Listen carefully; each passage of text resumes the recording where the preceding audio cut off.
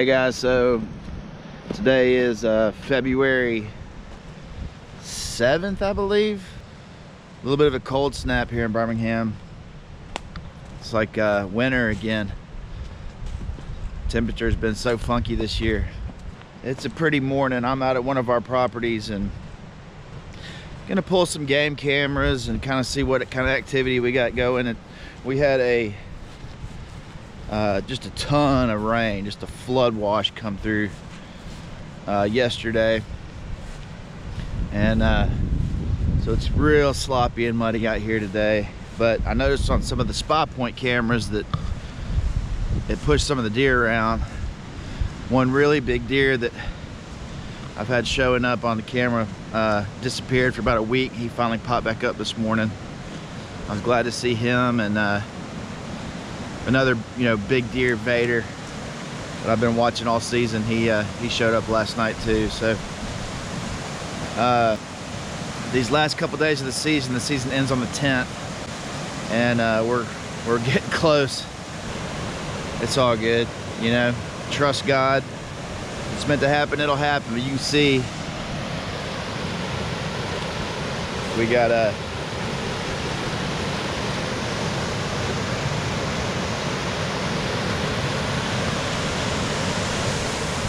plenty of water. We'll spend the day today kind of like I said, pulling cameras and scouting around a little bit. I got a couple new houndstooth calls that I ordered in the mail. Got them yesterday. Too cold, and I know the birds aren't making any noise yet, but I might ease up in here and try to give one a little yacht. See if I can get one to make some noise, just for fun. I love them turkeys, boy, y'all know that. But funny thing is, I was thinking about it, so this will be, I'm going into my 3rd season of turkey hunting, where I've really gotten after it. So I'm not an expert, not a veteran by any stretch of the means.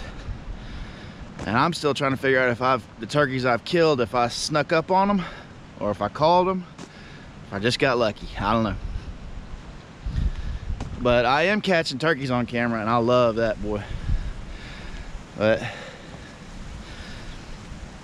it's coming up. They pushed a week out of our season in Alabama this year. March 21st, the season opens, which is super unfortunate in my opinion. But I guess guys that know more about it than I do know what they're doing. Trying to protect the turkeys, and that's good. I wish in the state of Alabama they'd just say, hey, let's stop shooting jakes, let them mature. But what do I know? Hard to believe we're right smack dab in the middle of the most populated suburban area in Birmingham, Alabama. And God, just by the grace of God, and have the ability to even walk around out here, let alone hunt and enjoy the nature. I mean, it's just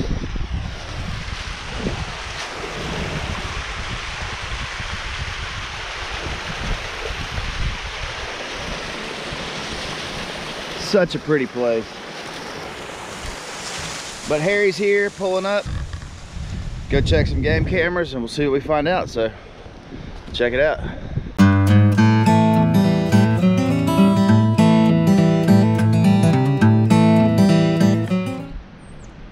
All right, so we're at one of our food plots right now. A little small food plot on the edge of on a creek bed. Harry, tell me a little bit about your philosophy as far as growing food plots. A lot of perennial clover food plots, large food plots of soybeans in the summer. You can convert those.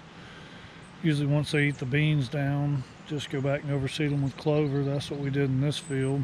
We seeded about a 5-seed clover mix. And pretty much looks like carpet out here. So what do you like about the soybeans? I know we put those Eagle brand soybeans in. That's a forage soybean, so they put out a lot more tonnage per acre. That way you're feeding the deer a lot more, to where there's a digestible protein versus just trying to use protein pellets or powders. So I think for developing mature deer and young deer, if you can go with digestible forages like soybeans, clover's about 10%. It's year round. Soybeans, it's about 6 months out of the year. So more food you can give them when they're growing their horns, the bigger they get. So okay, the season's, we got about 4 or 5 days left, and so what will be our next step on this field right here? Just let them eat the clover and see how the clover's doing when it comes time to plant soybeans. When will that be? Soybeans depend on soil temperature, usually around late April, May be the earliest. June, July is about your latest you want to go. Okay, all right, well, cool deal. That's what we're doing, and it seemed to work pretty good. We're about to pull a game card over here and see what's been popping up in this field and keep you guys posted.